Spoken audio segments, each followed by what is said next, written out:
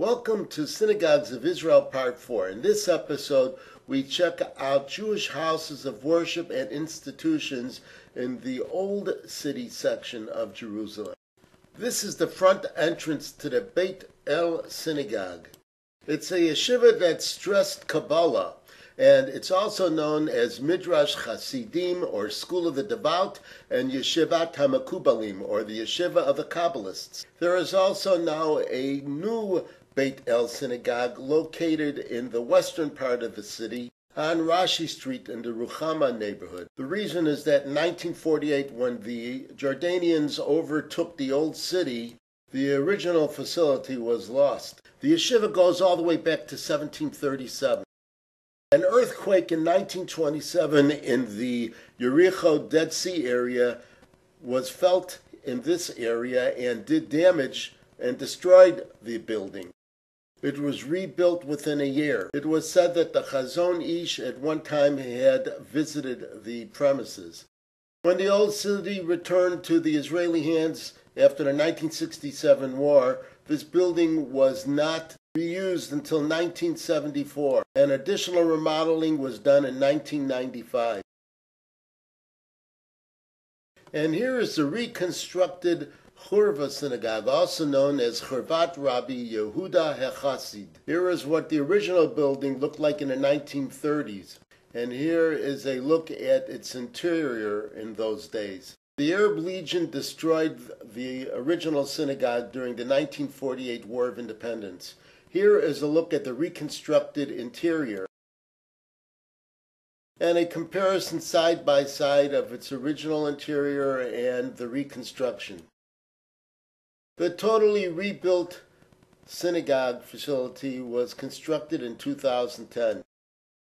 We're now looking at the Menachem Zion Synagogue, which was constructed in 1837. Some say that it was given the name Menachem Zion from the words that are mentioned in the Tisha B'Av fast day commemoration of the destruction of both holy temples. It too was put into the hands of the Arabs after 1948 and restored after the victory of the 1967 war. A major renovation was done to repair extensive damage around 1992. Supposedly the synagogue was built by Perushim, or Pharisees. Perushim had strict observance of both the traditional and written law. The Hebrew word itself means separate. They kept themselves separate from those who disagreed with their customs. It's also possible that the congregation is named after its original leader, Rabbi Menachem Mendel of Shklov. Now looking at what might be considered the old city's oldest synagogue, that of the Karaim, or the Karaites, was also known as Bnei Mikra. Its first synagogue was originally constructed in the 9th century, but within a couple hundred years the Crusaders destroyed it. When the Muslims retook the city, the synagogue was rebuilt in 1187.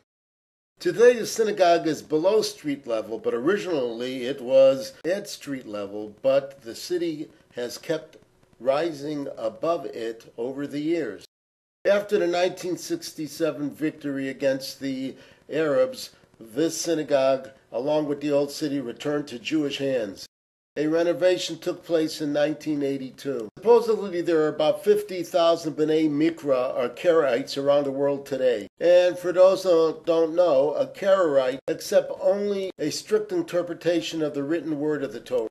There is a synagogue in the Muslim section of the old city that is now called Ohel Yitzchak. The first picture there showed what it looked like when the Arabs destroyed it. It was purchased by a religious Zionist group and refurbished and opened for use in 2008. It had previously been known as the Shomrei HaChomos Synagogue, as well as the Hungarian Shul. The latter is a reference to the Hungarians who originally came here and established the congregation in the 1870s. They were students of Rabbi Moshe Sofer, also known as the Chassam Sofer. They called their community Shomrei HaChomos, which means guardians of the walls. They left the area after the riots of 1929 and re-established a community in more western parts of the city. This new building is supposedly an exact replica of the original one. And finally, we can't neglect to mention that in the walking down to the promenade area of the Old City Wall Plaza, one passes alongside the prominent Yeshivas HaKotel. It was established immediately after the Six-Day War in 1967 and the regaining of the Old City. The Rosh Yeshiva is Rav Baruch Weider, but even more famously known is the posek of the yeshiva, Rav Avigdor Nebenzal. He had previously been the chief rabbi of the Old City and is the rabbi of the Ramban Synagogue. We conclude this episode, but we still have several more synagogues in Jerusalem to check out. So, see you soon.